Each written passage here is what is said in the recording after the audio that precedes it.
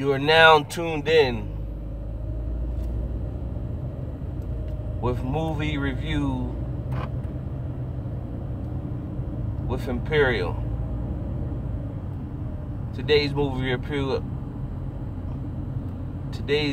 review is Justice League.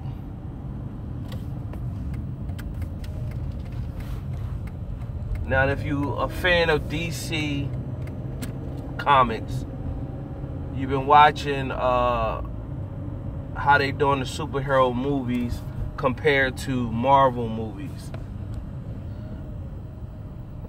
The Man of Steel, when they redid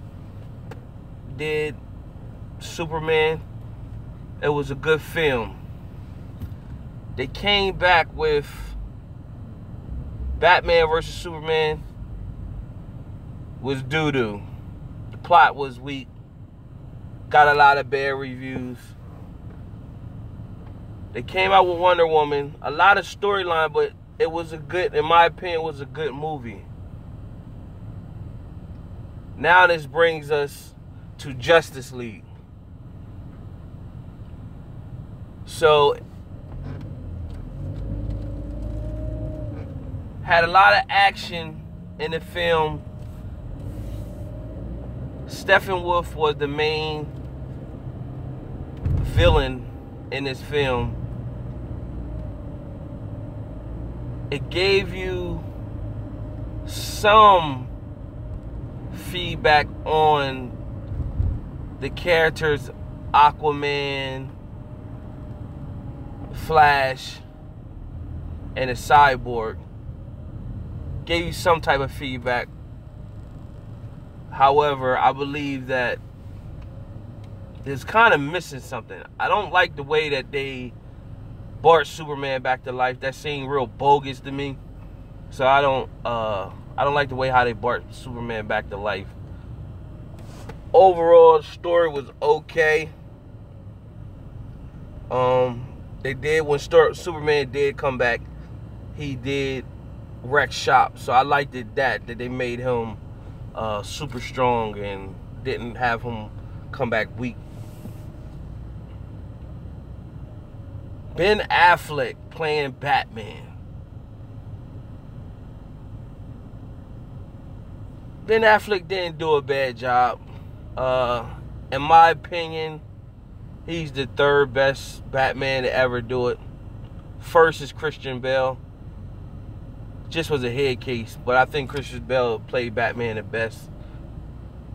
Second was Michael Keaton in the very first Batman movie, way back with Jack Nicholson as the Joker. And then you got Ben Affleck, so it wasn't that bad. I'm hearing there's an Aquaman movie that's coming out, so that should be interesting. So you get some backstory on Aquaman. His character, he did well. Wonder Woman was one of them. I think she does great. Flash was like, the actor that played Flash, or the character of Flash, reminds me of the same type of character as the last Spider-Man that came out. Spider-Man Homecoming. They got the same type of character or whatever. So, you know, you're gonna like it or you're not. Overall, Justice League for the first one was okay. Definitely better than Batman vs. Superman, but it didn't do it all for me.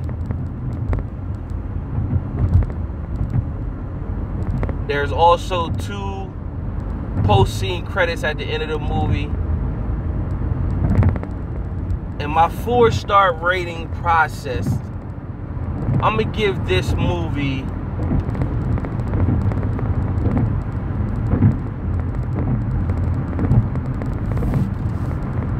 2.5 out of 4 stars. 2.5 out of 4 stars for a superhero villain movie, in my opinion. Stay tuned to the next time with movies reviews with Imperial.